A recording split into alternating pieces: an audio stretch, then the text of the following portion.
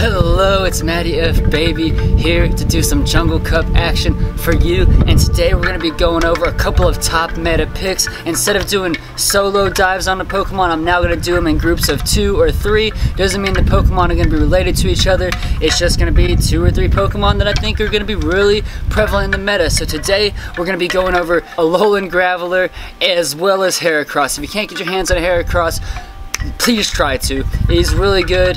He can handle both Fortress and Vigoroth, and he does really well against both them. So we're just going to get rolling. I'm going to tell you a little bit about these Pokemon and hope you enjoy. Alright, so Heracross is going to be a bug and fighting type Pokemon. It's going to be 2 times weak to flyers, and then it's also going to be weak to fire, psychic, and fairy. You're going to easily want counter as the fast move. It gets 3.5 energy per turn, and then the preferred moveset, if you had to pick one charge move, it's going to be Mega Horn. Honestly, I think you get away with going close combat, and here's my reason why, is because your biggest counter is going to be the flyers. So let's say that you had the switch advantage to where they're locked in, so you get to down whoever you brought your Heracross into. Now they bring in their flyer to come wreck you. Most of the flyers, there are going to be some that are going to be bug, but a lot of them are also going to be half normal types. So close combat will be able to do neutral damage to those instead of resisted, which is what Mega Horn would do. But PV Poke and probably the majority of people will say Mega Horn is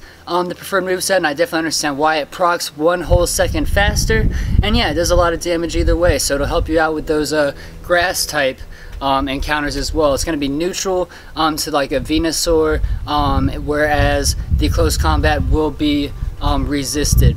But then you go ahead and you look at something like a Sceptile, it's going to be super effective against a Sceptile. So yeah, let's just get going. Now let's look at the key matchups. It does well against Vigoroth, not really well. You can see battle rating only 575. Above 500 is a win, and then the higher above 500 is, the better it is at winning. So you can see it does like the best against a Magnezone, but also right below it, it has Fortress. And that's what's so amazing about Heracross, is that it is a counter to the 2 main big dogs. Big dogs gotta eat, and Heracross says, well, I'm gonna eat y'all up too. So it does really well against Vigoroth and Fortress, and that's why it's really hard for me right now to not pack Heracross on a team at 3. I'm having a hard time like leaving him off my teams at 3. But as I said, it also does well against Magnezone. And then you see some other really prominent heavy hitters in the meta, in my opinion, in Golem and Graveler, the Alolan. Those are both going to be really mainstays in the meta as well, is what I predict. And so you can just look at its key matchups. It has positive matchups against a lot of the top meta, in my opinion. So that's what's so special about Heracross. And it is going to be taking neutral damage from like the rock fast moves of Golem and Graveler, but it's still going to be hitting them with super effective damage. So overall, it's going to have a plus matchup, even if it is just squeezing them out. And then its top counters are going to be some stuff that's like bug and flying that can resist a lot of what it has to throw at you, like Masquerain, Scyther, Yanma, Dustox, and Celebi. So that's what it has to watch out for. Next, let's look at the charge move activation time. So with a counter and Mega Horn combo, it takes 8 counters and 8.5 seconds to get off a Mega Horn. And then you look over at close combat, it takes 9 counters and 9.5 seconds. So those are the 2 most prominent moves, and I'm going to try to get both on mine. Next, let's go over here and let's look at the Alolan Graveler. So it's going to be rock and electric type. It's going to be vulnerable 2 times to ground, and then regular vulnerability to fighting, water, and grass. Rock Throw is going to be the preferred moveset for the fast move, and then you want Rock Blast and Thunderbolt. Thunderbolt and Stone Edge both proc at the same time.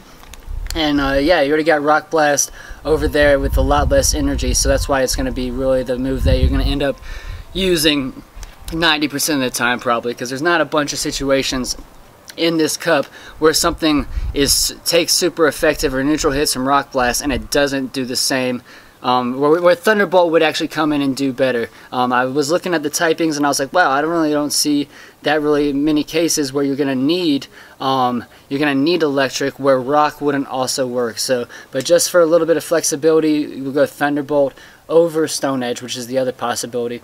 And just real quick, just want to let you know it's 2 times resistant to flying moves, so that's pretty cool, because I think they pair well together. You can use the Graveler or Golem to take out the flying counter of your Heracross, and then you can use Heracross to deal with a lot of the meta. So I really think these 2 Pokemon pair well together. The key matchups are Noctowl, Caesar, Beedrill, Fortress, and Pidgeot, so it's going to do pretty well against Fortress as well. So you have two things that can handle Fortress, but this is not going to be as ideal as the Heracross. And then it does the Pidgeot, so any of those flyers, like I said, and anything that's like a bug and flying type does not want to see.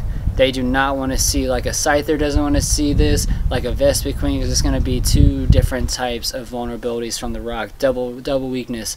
And then its top counters is a lot of the grass boys. You got Torterra, Bayleaf, Cherim, and Blossom. But really what we're going to worry about mostly is stuff like a Vigoroth where the counter is going to hurt us, and then it can use Brick Break as well. And then you got other Heracrosses that can hurt us, so yeah.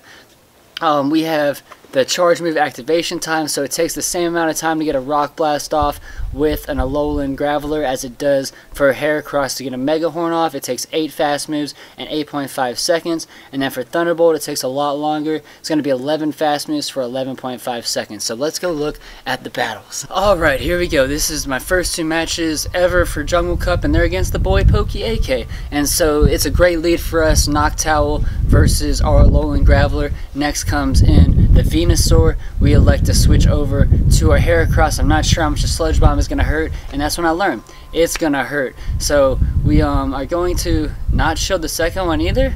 Wow, that was silly. Oh yeah, I decided that I was going to bring in my Masquerain. That's why I was going to bring in my Masquerain and use those flying fast attacks to take it down. So Heracross, I just kind of sacrificed. I probably should have shielded the Sludge Bomb there. So that's so you know, Sludge Bomb on Heracross. And here's where I make a huge mistake as well, because normal is going to be immune to Ominous Wind. So I should have went with the Silver Wind, and then it would have just been resisted and not immune. So this is a great matchup for Noctowl.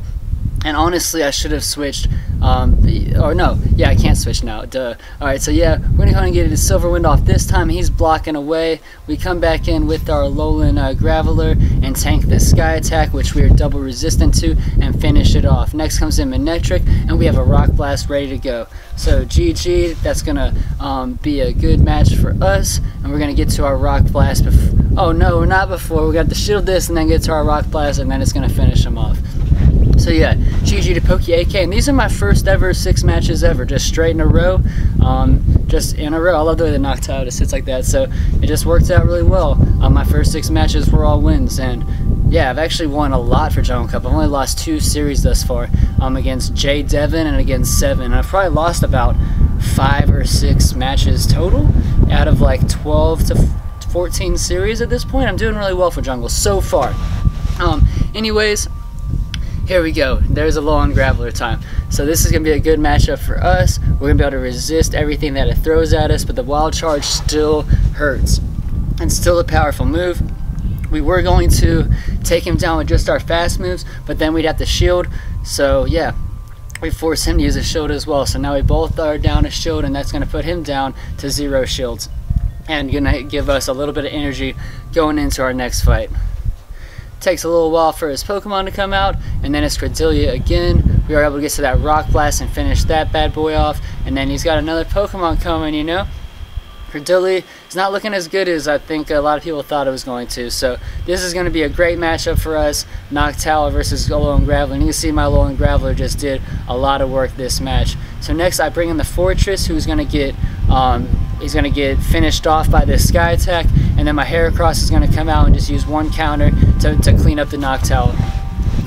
Alright, so this is now the 2nd series I've faced against someone, and I've led with Alolan Graveler the first game of both those matches, and they have both led with Noctowl the first match. So I've been seeing a lot of Noctowl leads thus far, and it's been really nice when I do predict that and throw the Alolan Graveler out.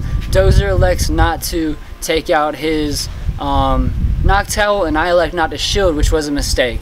I thought it was going to be a Sky Attack, and yeah, I thought it was going to be something that I triple resist, and it was not. So we get another Rock Blast going off against his Porygon, and now he is down to 0 shields.